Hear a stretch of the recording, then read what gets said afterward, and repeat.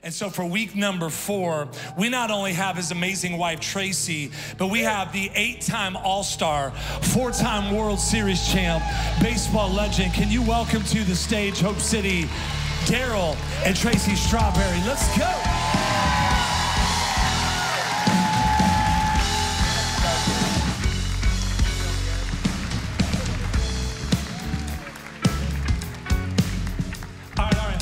Person next to you, say, I'm glad you're next to me. And then look at your second choice and say, I thought you could sing a little bit better than that. I had a feeling. So insult your neighbor right out of the gate this morning. Please, oh please. We are so excited for what the Lord is ministering in this series. It has been such a blessing, but we are so grateful to have the two of you today. It is going to be awesome. Welcome, welcome, welcome. Well, thank you. Thanks for having us. I wish I could sing too and preach, man. I didn't get that gift. But it's good to see you, bro. I can give you some lessons. I don't want to take lessons. I don't think so, Pastor. I don't think so. Everybody just stay in their lane. It's okay. Everybody stay in their lane. That would preach real good. It's for the best. That's a good. We could talk the whole time about that. Amen. Amen.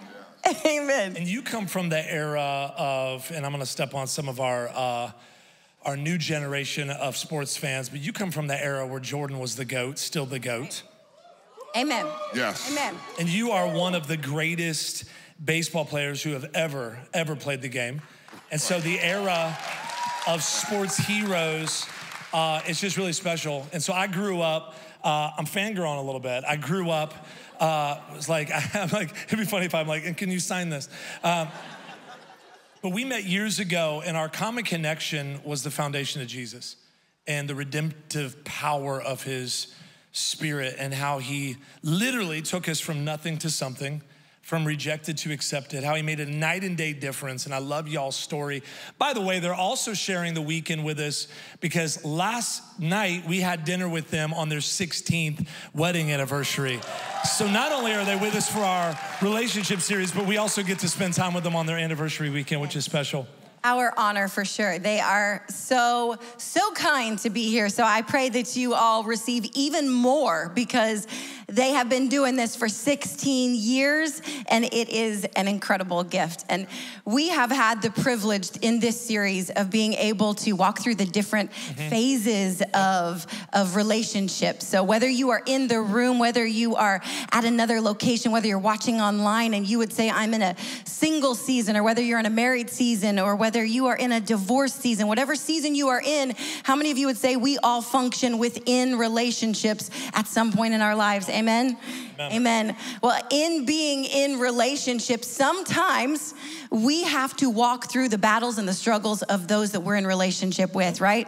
And some of y'all would be able to say, y'all don't have to lift your hands, but some might be able to say, I've walked through a great deal of pain in relationships. Maybe not my own doing, maybe someone else's doing, but how many of you know that there is great redemption in the story that the Lord redeems? Amen? Love it. Amen. And your story matters. So we want to just kind of do interview style and kind of hear y'all's testimony and your story. One of my favorite verses, Revelation 12:11, talks about how the blood of the Lamb is the word of your testimony.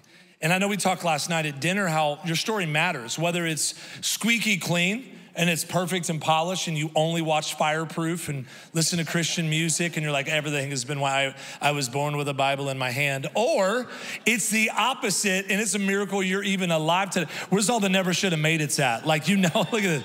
Right, and you're breathing, which is still proof that God is not done. But I love the redemptive story of God's grace for every goof up, mercy for every mistake, and just what y'all were sharing with us, the kindness of God in your lives. So can y'all share? It's gonna be powerful. Lean in, take down notes, but share your story. Just give us a snapshot of where y'all have been. All right, I'll start off. I love to start off, because,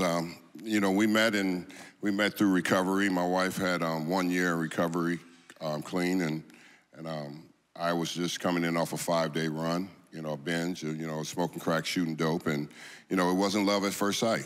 It was brokenness at first sight, and it was lust at first sight, and what a lot of things that we do and, where we come from, is where you come from. I came from a broken home, just because I put on a baseball uniform didn't make me a man. It just made me a baseball player. And so I came from a broken home. My dad was a raging alcoholic and used to beat the living crap out of me and tell me I wouldn't amount to anything. So my pain led me to my greatness. My greatness would eventually lead me to my destructive behavior. Wow. Because brokenness is real on the inside, you know, not what we look like on the outside. People always project what we look on the outside because everybody projected because of what I looked like on the outside. And I played Major League Baseball and I was successful. I should have it all together. I was a heathen. I was a womanizer, alcoholic, drug addict, sinner, privileged, lived behind community gates, saved by grace. Eventually, after going through all the process that I had to go through, and I came to this place where I was just so lost, and that's when me and Tracy met. She met me in my whole dysfunction, because I came from a dysfunctional home. We always want to pretend like we come from this white picket fence. I said, there's no white picket fence. Everybody got some stuff, Right. And, I had a lot of junk in my trunk. Even though I was hitting home runs and running around the bases, I still was broken. People need to understand that. Money does not make you well. It just makes you live better and allows you to buy more stuff and have more stuff. So you even talked last night about how the mountaintop is one of the loneliest places. Oh my God, yes. Everybody's searching to get up to the mountaintop. There's nothing there, There's a lot of people that just want to be around you because of who you are and what you have and what you do. But at the end of the day, they're really not friends. Those are just people you end up hanging out with and dealing with and everything. And then, when there's nothing there, after you are done and you don't have anything, where's everybody else? They're gone.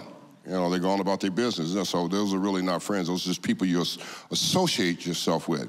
So it wasn't until, my wife, ended up leading me back into church, after many years of, living a lifestyle separated from God. And that's when I really got the revelation. I want people to understand this too. It's not an overnight miracle. Sure. You didn't get in that mess overnight, you ain't getting out of it overnight. It's a process, and I went through the whole process of sitting. I had to be discipled because I got saved. Like most people, we get saved, then what's next? Most people will be like me, they'll miss the discipleship. I missed the discipleship, so, like the Bible said, my people perish because of lack of knowledge, and there's no knowledge and understanding, so we perish and we go back. Yep. And I just remember playing, and I ran into the wall and dislocated my shoulder at Dodger Stadium, and they patted it the next day. I was like, you guys are a day too late. So all this was around my career and everything when I was going through the ups and downs, and then Tracy comes into my life and lead me back into church. And I sit for 7 years. God sat me for 7 years before he equipped me, because I realized that he knew that I had done it all. I had seen everything, been to the mountain, been to the top, championships, stuff. But he wanted to equip me with the biblical principles, so that when he sends you, that you equip, yes, that you won't be destroyed, yes, by the enemy. Because so many of us get destroyed by the enemy because we never experience low notoriety and people grabbing at you. And if you never experience that, that's a hard place to be, because then you all of a sudden you think it's about you. And I realized it wasn't about me. I realized it was about what God wanted to do through me. So guys, listen to this. When God gives you a woman that loves Jesus, come on, follow her. She'll take you to the right place. I'm telling you right now, it's the most important thing to know. And I love, you said something right there that I think is key in that waiting. Aside from the follow the good woman, that part was key as well. That's very key. But before that. You talked about that waiting season, and the truth is you can't microwave spiritual maturity. Like, we have such a quick fix, quick affirmation, I want it done my way sort of mentality, that waiting was necessary, because where God has y'all now, New York Times bestselling author, an evangelist, traveling around romancing people to Jesus, he needed your character to be able to keep you here. Yeah. Because that's key. Sometimes God says, hey, I want to release something through you, but you haven't yet received what you need from me, the tools, the weaponry for your character to keep you here. That's really good, because he has to develop the right character in you, so you can be able to go out and be able to stand firm, just like that song was saying, being able to stand firm on your... Sing it. I can't sing it. Okay, I was just checking. No, you almost did. You were like, it's like that song, Stand Firm. I almost lost my head there. Yeah, sorry about that. Sing it. Just wanted to make sure. Just checking. But to be able to stand firm, you know, you have to be able to stand firm in a society that's full of darkness. And I think people don't understand that. If you don't have a firm foundation in Christ, Sure. you're gonna fall for everything that you see on TikTok, her talk, and that talk. Uh-oh. Uh-oh. No, that's the reality of it, you know, because this is what happens to so many people, and they get consumed with what's going on the internet and social media, and they believe all that hype instead of standing in the biblical principles and living according to the word of God. That's a good word. Come on. Somebody should give God praise on Amen. that.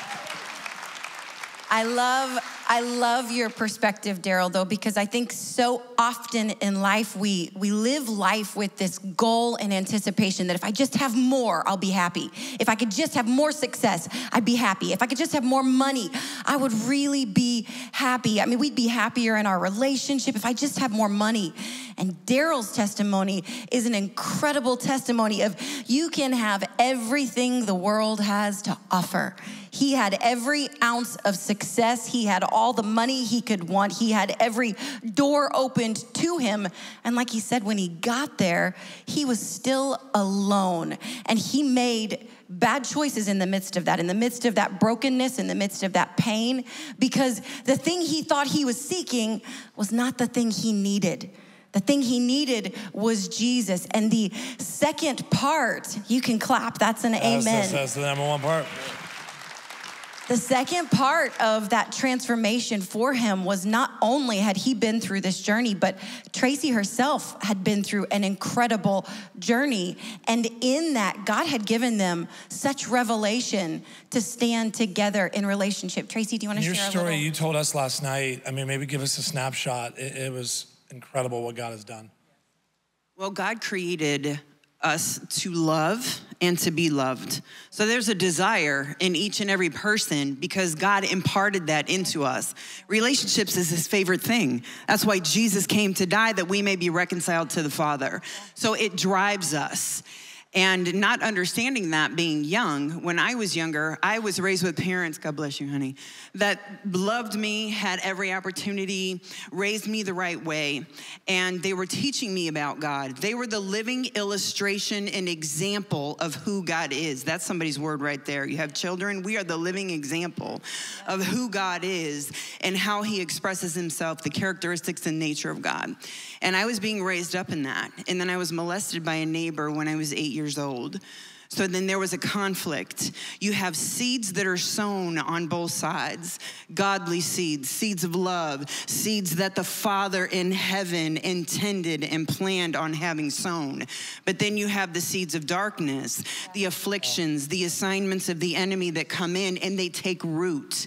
And not understanding that these things have a profound effect on your world.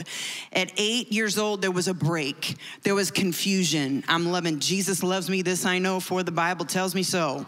And I'm being loved at home. And then I walk across the yard and this evil happens. Wow. So now I'm confused. Well, how can Jesus love me? And he protects the little children. And at 8 years old, what do you do with that?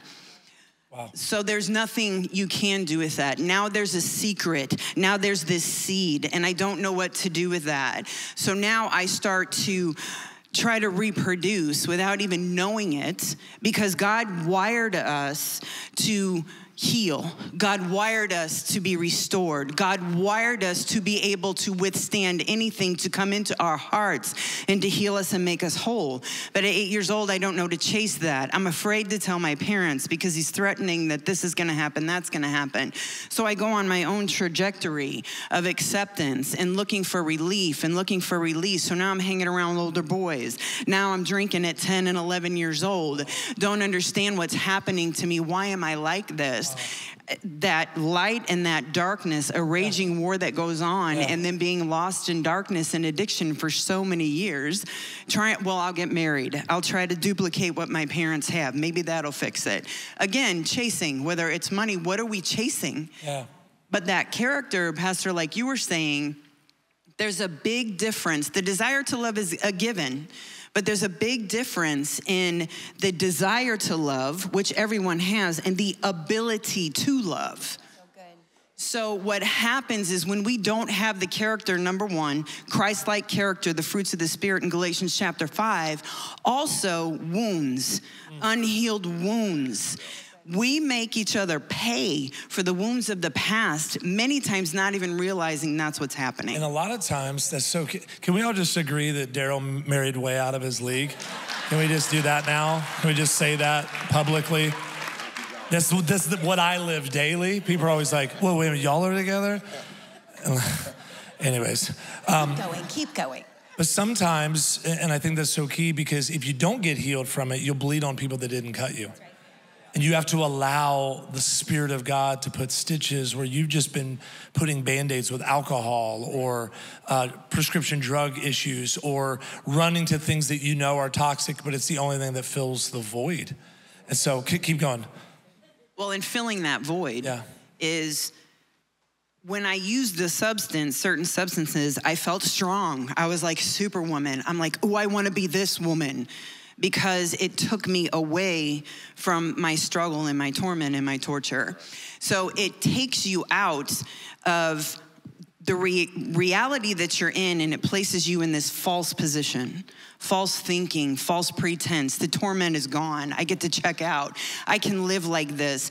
And not chasing healing or wholeness and not knowing how to do that, you're going to chase anything, because God wired us to have relief and restoration. It's very dangerous. So good. I love that, though, what you said, because I think so often we don't realize we're living under false pretenses.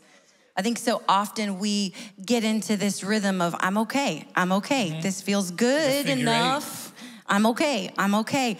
But you have not yet surrendered where the brokenness really is. So you are not fully able to live in the truth, in the light of the truth, in the light of the healing that Christ provided for us. That's so powerful. And it's very powerful, because that light, the old saying is true, and it comes right out of the Bible, love your neighbors, you love yourself. Well, when you're not loving yourself, again, you're incapable of loving another and making each other pay that price. And Darryl now is the strongest, most powerful man of God. I am the most blessed woman to be married to this man. God does a mighty work. And I am honored to be his wife. And we're a perfect team and a perfect pair. But that's the redemption story. That's what God can do, because it wasn't always that way. And it's so cool because... I'm just saying. And watching, there's these sticky statements that are tweetable and Instagrammable that say there's enough grace for every goof up and mercy for every mistake. We preach these. But to watch how God's grace restored your blended family, you have 9 kids between the two of you, to see how God has restored relationships with your kids, that at one point, y'all didn't have conversations because of decisions and choices that were being made. So to see how God has brought all that back around. We talk about patterns. Jackie's brilliant. She has her master's degree in counseling and all that stuff. If I talk to her for too long, she sends me an invoice. I'm like, do I have to pay? I have to pay this? And she's I'll like, go shopping. She's like, lay down. I'm tomorrow. like, why am I laying down? She's like, how do you feel today? I'm like, what is happening? But there are these patterns that we get in. It's like, I'm doing well. I'm good. I feel. How did I get back here? I thought I overcame that 10 years ago. I'm doing really good. I got relationships healthy. I've got joy. How did I get back here? And there are these patterns. But when you allow the Spirit of God to break the patterns, we talked about the work that it took to get that family dynamic back healed again. And you said something last night. You said it took work, but the work was worth it. And maybe there's some families that are dealing with some brokenness. Maybe there's some loved ones or some sons and daughters that have fallen away. Maybe your family is in a broken place. Maybe you yourself are a product of that brokenness and you're trying to become whole. Maybe throughout this series when we talked about unpacking the bags, you still haven't done that. Can y'all unpack for a minute the work that was worth the work?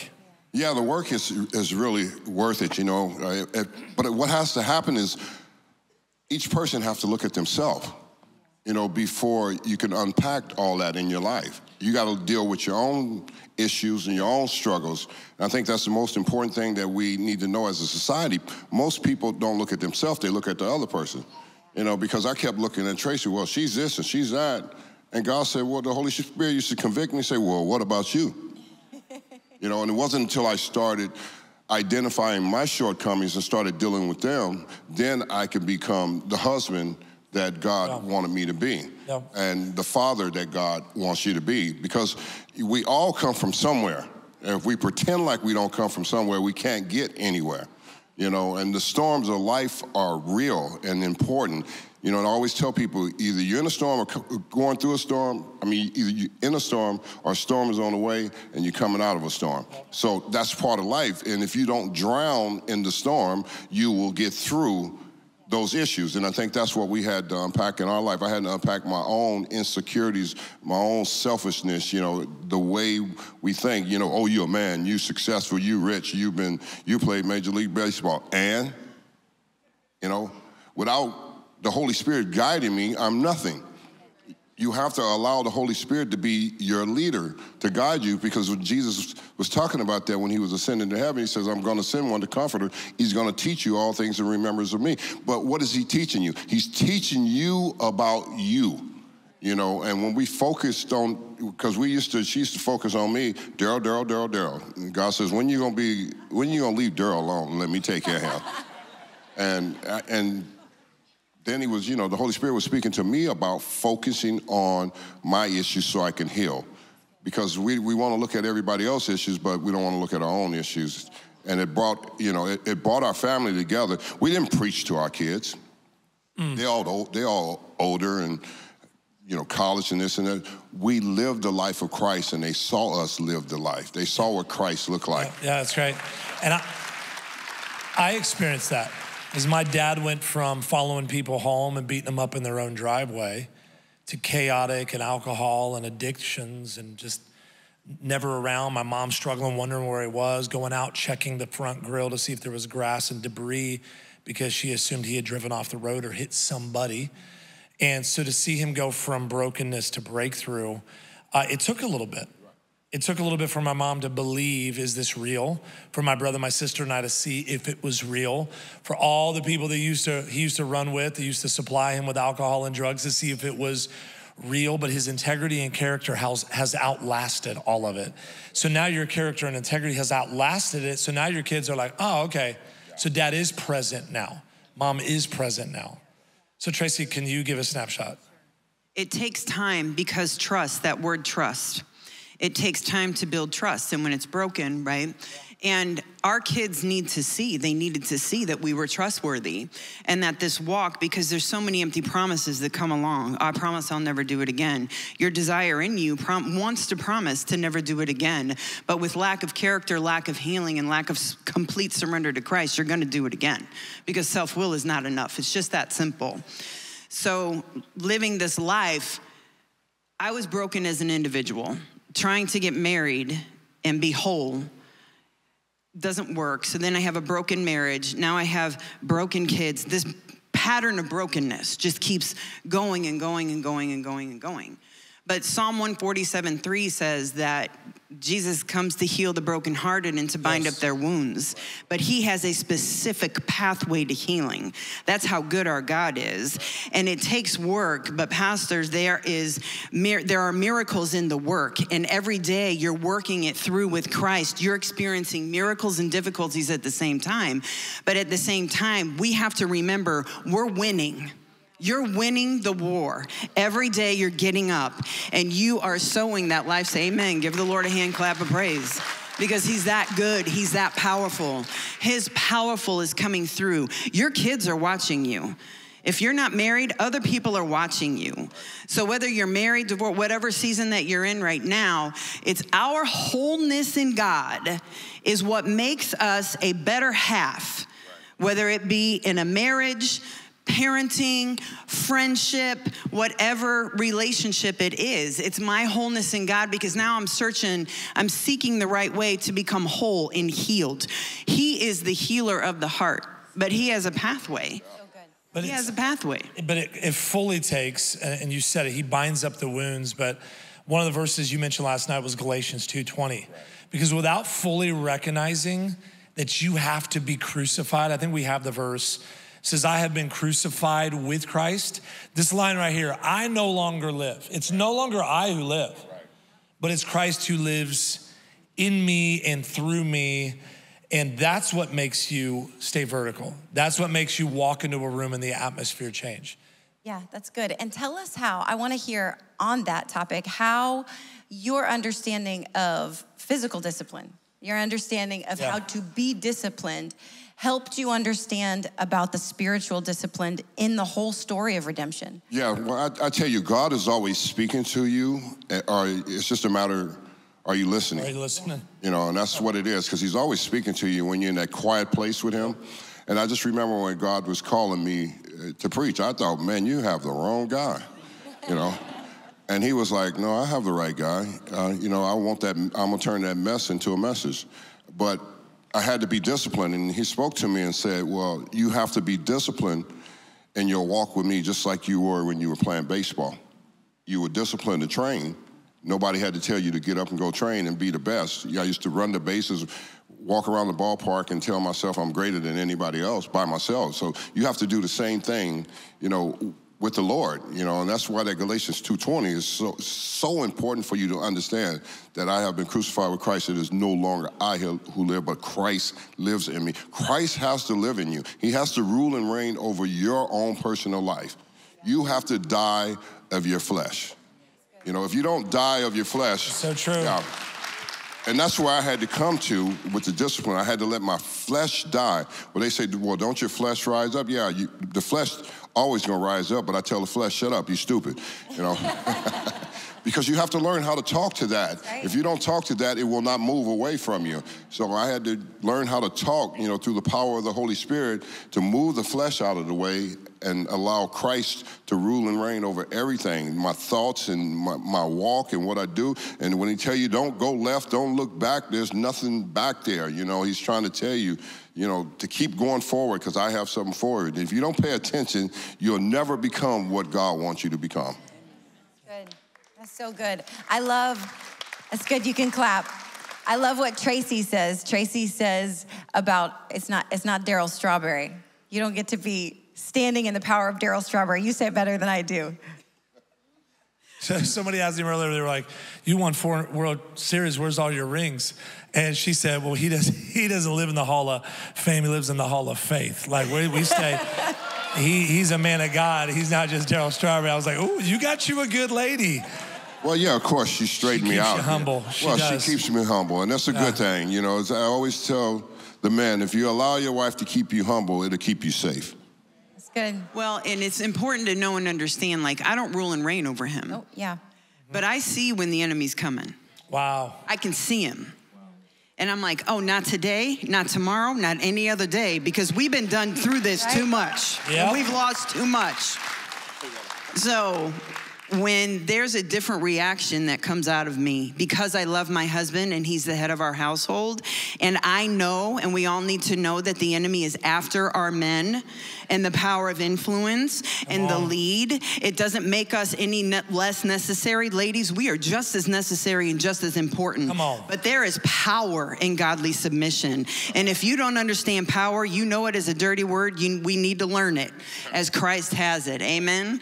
Because when I rise up and he sees a change in my demeanor or a tone in my voice that is not normally there, it gets his attention because I'm not this nagging wife. I'm not this, pouncing all over. He knows danger's on the horizon. Something good is not happening here. And he knows that I love him enough to be able to speak the truth and be able to receive that in between a married couple. And that speaks to the healthiness in your relationship, because you have the rhythm and the trust together to be able to know the way in which you respect him and you love her, and you have that stability together. So when one of you is able to call on the other and say, hey, I feel this in my spirit, I feel from the Lord, it doesn't feel like you're picking at him, it doesn't feel like you're criticizing him, it doesn't feel like you're nagging. It feels like, oh, I trust this woman that God has blessed me with. And you have that relationship because you know that you both know God. And you know what it does? It teaches you as a man how to safeguard your life. You know, a lot of guys think, well, I got this, I'm strong, and you end up getting hit in the back of the head by the enemy because he's always lurking around. And if you think you have to do it by you, this is my covenant. This covers me. So I understand how to safeguard my life because I travel and I'm on the road all the time and doing ministry and everything. And you need to know that it's important that you have this strength behind you to be able to go forward. Yep. You don't have to do it on your own. You're not alone. And when I'm on the road, I'm with my wife. Yeah. That's just the way it is. You know, that's the way I live. You know, I already lived on the other side. You can't straddle that fence. You know, you got to act like the Christian that God has called you and pointed you to be. You know, and early on, we would have conversations, and she's like, hey, there's a divine order, and this is for married couples and future, just kind of make a note of this. But she was like, you got to trust me if I notice something off. There's no new demon factories, by the way. There's no new tricks in this world. The enemy isn't like, ooh, I've never tried this one. The same tricks that mess with David with Bathsheba and Delilah with Samson.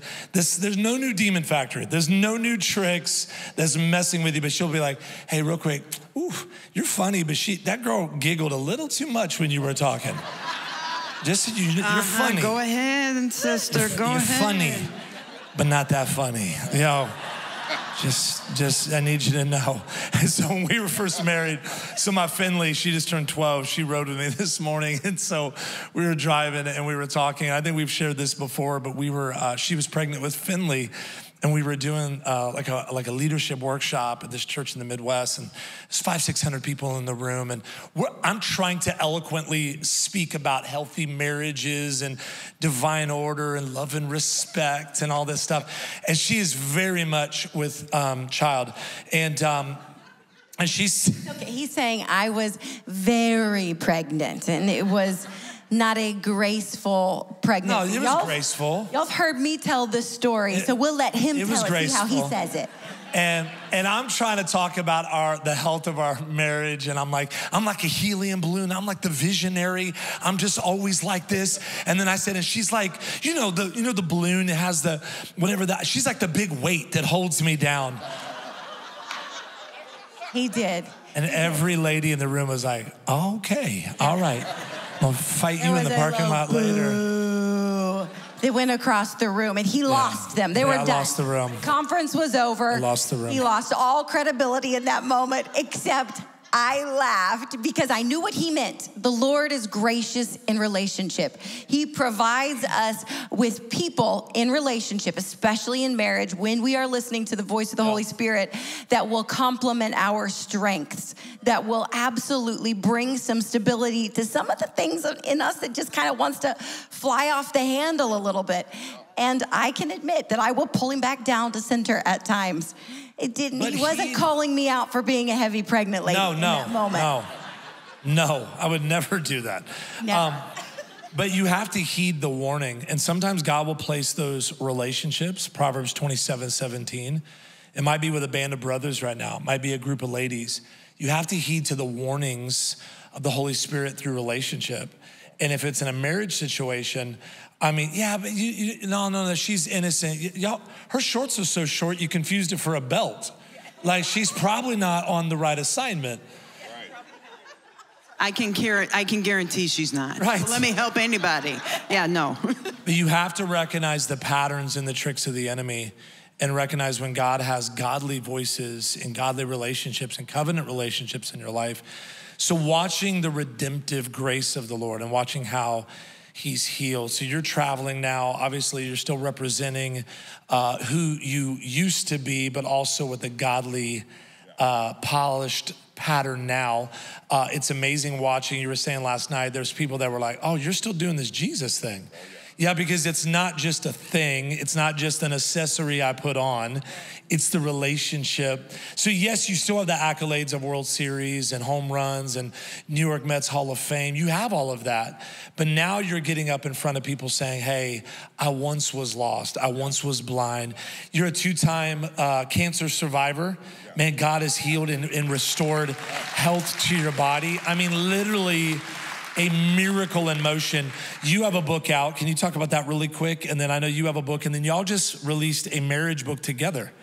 So can you plug it real quick? I was mad at y'all for not bringing it because our church would have bought all of it. Sorry. But let them know about it. Sorry. You can go to findingyourway.com. So we have a marriage book that we wrote several years ago called The Imperfect Marriage, Help for Those Who Think It's Over. And I have a book coming out October 11th called The Courage to Heal, Overcoming Your Habits, Your Past, and Your Pain. It's right here. We got them on the sides. Yeah. Right there. And then Darryl's book up there. Why are the books important? God calls us to write them because they're tools. We only have 10, 20 minutes here.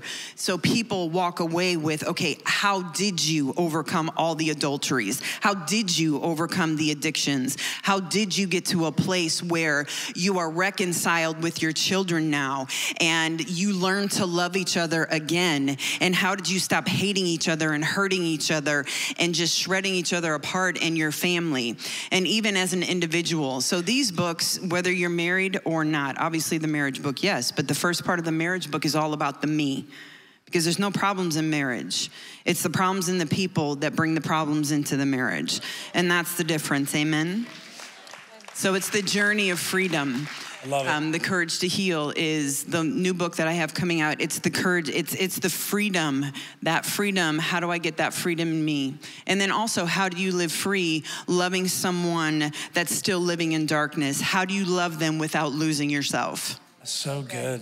What would you two say to the person that is struggling to leave the life of sin and step into the freedom of Jesus? Because how often it is that we walk in the freedom of God, step into the freedom of God, but we hear the enemy saying, you're not good enough. You can't be this Jesus guy. You've done too much stuff. You've wronged too many ways. How do you walk in the freedom of God every day? Well, I think the most important thing for all of us, we got to constantly saturate ourselves in the Word of God, because it transforms you and it renews you and it helps you through the struggles that you have. It's not an overnight miracle to get out of sin and victory. You know, it's a process to be able to go through that and get out of that. But you have to download the Word inside of you, because you have to be able to fight the enemy with something. If you don't have anything to fight the enemy with, you know, he's just going to laugh at you and you're going to keep doing the same thing. And just like so many guys, you know, they were wondering, like all the players I played with and people, and they were like, well, Darryl's just a little too much Jesus now, you know, but he'll be back. You know, they thought, well, he'll be back. It's been 20 years since I've been walking this walk, you know. Let's go. Yeah. That's fantastic. Because they don't realize, you know, 2 Corinthians 5:17, therefore, if anyone's in Christ, he's a new creation. Old things have passed away. Behold, all things have become new. I can't get to the new if I'm holding on to the old. See, this is what happens to so many people. They hold on to the old life. I coulda, shoulda, woulda. I coulda, shoulda, woulda, what? You know, God is moving you forward every day, you know, and so he has something new for you every day. And what I love, even last night, I saw joy. Like I saw excitement and passion rise up in you about the new. Because we're all guilty of this. Maybe you're guilty of this, where it's like, so I walk with the Lord, read my Bible every day, but you could have seen me back then. I'm telling you, I could dance the night. I had a fever, and the only prescription was to dance. And you almost talk about the past as the glory days, but then God got a hold of me, and I go to bed at 8 p.m. now, and I have no joy. And no, but to see the passion, to see you go from darkness to light, to see how God, there's no enticing, attractional pull you back to the world. And people will say like, well, if you didn't enjoy sin and you weren't doing it right. No, that is the tactics of the enemy. And the redemption of God says, no, there's something so much better, and y'all get to live that. But you know one thing, this is what my wife had said one time. You can pick your sins, but you cannot pick your consequences. Ooh. Of course you did, Dr. Tracy. Well, the Lord taught me a lot. We never think about the consequences. No one ever thinks about that, but there's a price to be paid for that. You know, you're going to pay it some kind of way. We all have to. You know, the good thing, I paid it through sickness. I paid it through addiction. I ended up in a Florida State prison with a T-17169. But see, when God touches your life, that old life don't even exist. That person is dead. You know, he never has to come up again, you know? I love it. So good. I want Tracy to speak to, though, I think sometimes in relationship, it is easy for the person, maybe not easy, but when the person finds the freedom of Jesus, sometimes those in a relationship that know the T17169 they have a hard time letting you free of your past, letting you walk in that freedom because they're still holding you bound with some unforgiveness. Wow. What would you say to them? That's great. That's dangerous. I mean, Galatians 2:20. Yeah. If we die to the past, I mean, it's the greatest freedom that we ever have. So I want to distinguish between two different things, though. There's a big difference if he's still living in the past. Then I still have to safeguard myself and love him through boundaries so I'm not hurt. But if that past behavior is passed behind, then that's a problem within the person. That person needs to go seek Jesus and say, heal my heart. You're still not healed from the hurt that happened between the two of you. And you're still making the person pay. That would be like me making this powerful, amazing man of God. I wouldn't be able to enjoy the amazing husband that he is today. Freedom in Christ, there's nothing like it. Get out of sin. I'm sorry I waited so long. My God in heaven, there's power, there's healing, there's peace, there's passion, there's love, there's restoration. Come on, somebody. All day long. Come on. Amen. I love it. I love it. I love the one scripture that was on my heart so much for the two of you because I see it in your testimony so much and it blesses me so much is Isaiah 61 verses 1-3. It says, the Spirit of the sovereign Lord is upon me to preach the good news to the poor. He has sent me to bind up the brokenhearted, to proclaim freedom for the captives and release from darkness for the prisoners, to proclaim the year of the Lord's favor and the day of vengeance of our God, to comfort all who mourn and provide for those who grieve in Zion. And this is the part that gets me every time. And it says to bestow on them a crown of beauty instead of ashes, the oil of joy instead of mourning, and a garment of praise instead of a spirit of despair. Amen. Amen. Amen. Amen. That is what our God does because of his redeeming grace. And that's so important, Jackie. Thanks for sharing that. And it's so important for people to understand knowing the word of God brings you joy and brings you peace. Amen. You know, his peace that surpasses all understanding. He gives it to you by knowing the word of God. You know, and I think that's the struggle with so many people. They will not pick up their Bible. You know, they will come to church and then they'll leave and then they'll not go back and study, you know, what the word of God is saying for themselves so God can reveal himself. God cannot reveal himself to you if he does not know you. So good. So good. So good. Most of the time, we hear, you said it a moment ago, but God is always speaking, but there's distractions in life and there's things that try to muddy the waters of our ability to hear it. But where he is always speaking, you don't have to hear his audible voice. He's not like, Linda, you're like, oh, who was that?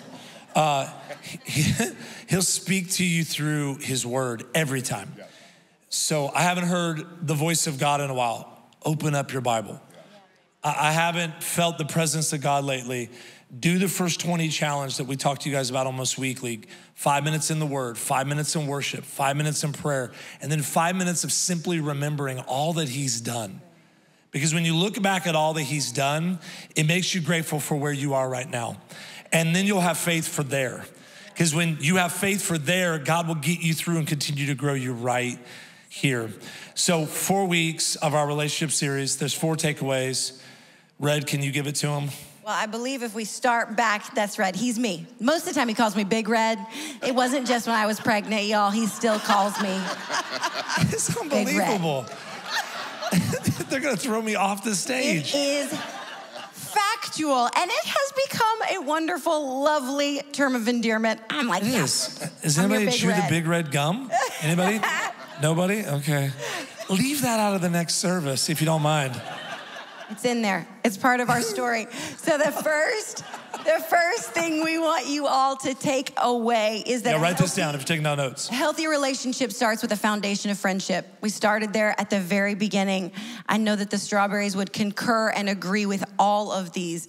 The second one is that a healthy relationship requires you to unpack your bags. We learned about that early in the series, but I love it because both of you have said that in another way and another shape and another form. And it's easy to hear it, but we have to apply it. Yes. After Pastor Tim was here, I literally went home and started thinking about it. We have to go and identify what's in our bags and then be honest about it.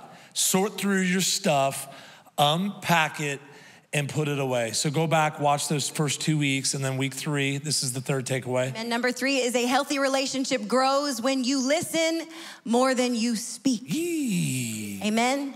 Amen. When you listen more than you speak, especially if your spouse is walking in redemption, they are walking in the forgiveness of Jesus. They need you to listen to their heart. They need you to hear instead of judging where they are or where they may not be. Same thing for all relationships. And number 4, finally, a healthy relationship depends upon singularly the redemption of Jesus. A healthy relationship depends upon the redemption of Jesus. We have to walk in the redemption of God before we can ever be healthy in relationship. And we pair that with Psalms 130, verse 7. It should be on the screen. It says, put your hope in the Lord, for with the Lord is unfailing love, and with him is full redemption. Here's what I'm gonna do. Can you guys, actually, I'm gonna direct it to Tracy. Can you pray just over single folks, single and confident, single and searching, single and complicated, maybe widowed, widowers, those walking through family dynamics, maybe married but broken, maybe married and healthy, but can you just pray a blessing? And I know this is the connection from both of you, but just speak a blessing and prayer over our house before we wrap today.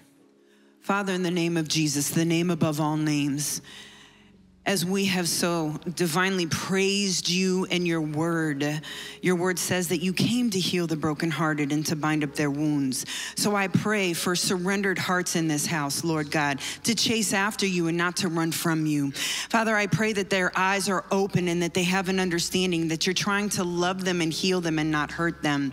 Father, I pray for those who are caught in sin right now, again, for them to open their eyes and know that you're calling them into freedom, calling them into healing. And Father, I pray a blessing over each and every person here, Father, knowing that when we follow you, you are the God of all. You supply every need. You know every detail of every heart inside of this house that we couldn't possibly as humans know.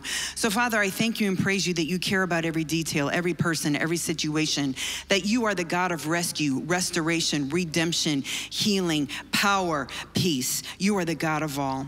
So I confess and I declare that you are the divine, holy, most powerful one.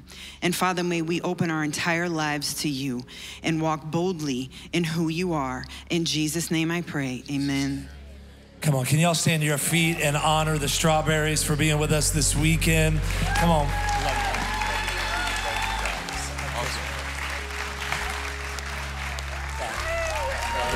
Yeah. Oh, no. You can't make any Astro comments. They won't let you back for the next 2 services.